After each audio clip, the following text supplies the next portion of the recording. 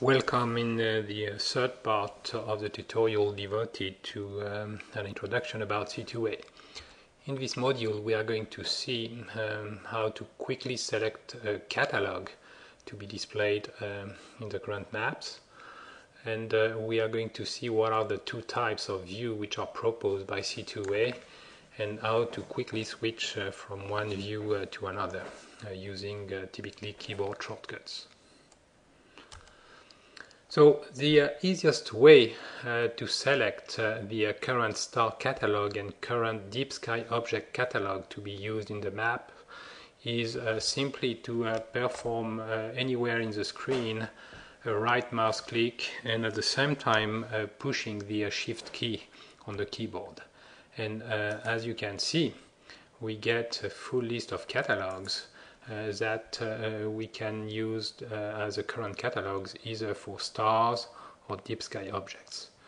We have also the capability to toggle the display of the solar system, as well as the user catalogs and dynamic catalogs that we will see in a further tutorial. So here, let's say that I want to select the C2A catalog.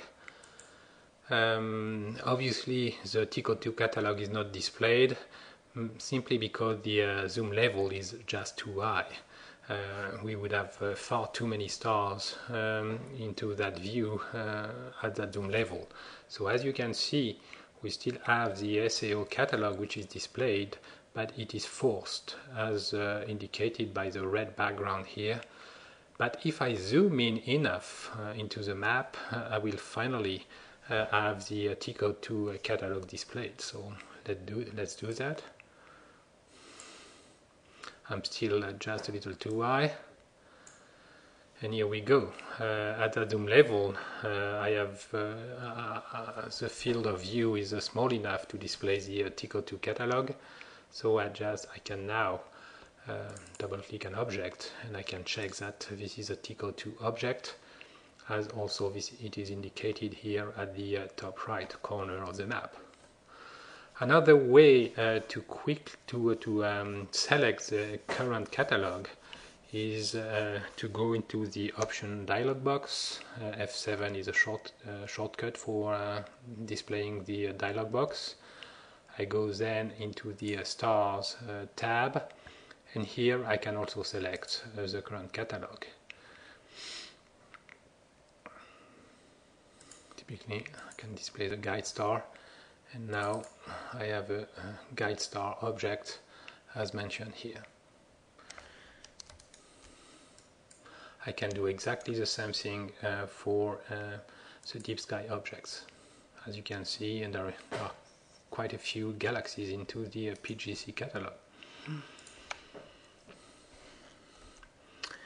Okay, so now let's understand what are the two types of views to be displayed in C2A. You have either a horizon view or field view. An horizon view is orientated in such a way that the closest horizon point is at the bottom of the screen. So this is pretty easy to understand. Let's see that I want to zoom on the unicorn here.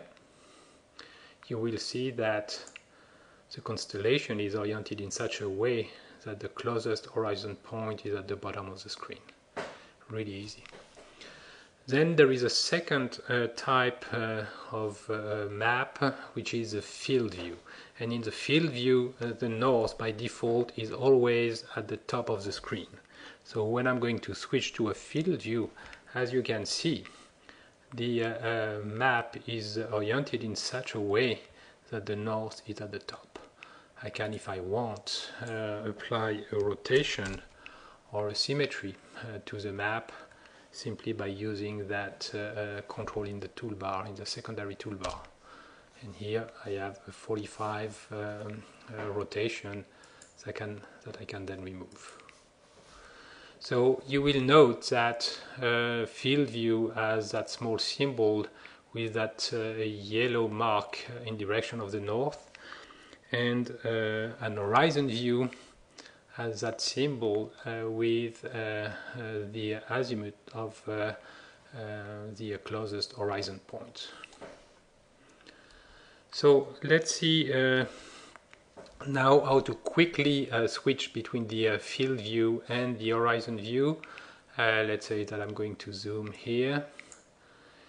If I want, here I am in a field in an horizon view. If I want to go to a field view, I just type F on the keyboard, and as you can see, the orientation is now different, and I have the field symbol here. If I want to go back to the horizon view, I just type H on the keyboard. Really easy. There are 4 keyboard shortcuts which are really useful to go quickly to a view of the horizon in an horizon type of view. This is S for south, west, north and east. So south, east, west and north, as you can see with a small label here. And again, the symbol here is always updated with the closest azimuth value. Something very important to know also is S, W, N and E with capital case, which allows you to display also a south and north, west and east view, but by bringing the zenith of the sky at the center of the screen. So as you can see, S brings the south view, and here I have the zenith of the sky, which is bring to the center of the screen. Same for north, east and west. I'm still in field type of view, and if I use the small Z on my keyboard, I will display a view with the zenith at the top of the center of the screen. But for that shortcut, I'm going to get a field view rather than an horizon view. Something quite useful also is the capital D shortcut, which is going to display a global view similar to what we get usually with the planisphere that we use to recognize constellation in the field, with the south direction at the bottom of the screen. A very important shortcut also is the G, which allows you to display a global view with a field type. And the value of the field which is used is defined into the option dialog box.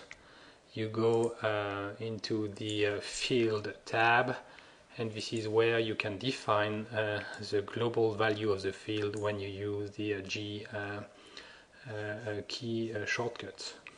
Let's say I want 200 degrees. I type G again, and here now I have a 200-degree view. If you go back into the field tab and want to have a full field visible, then what you can do is this, and now you can see all the horizon which is displayed.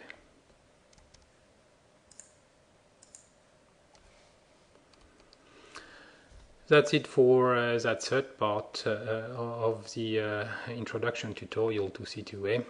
Thank you and talk to you soon.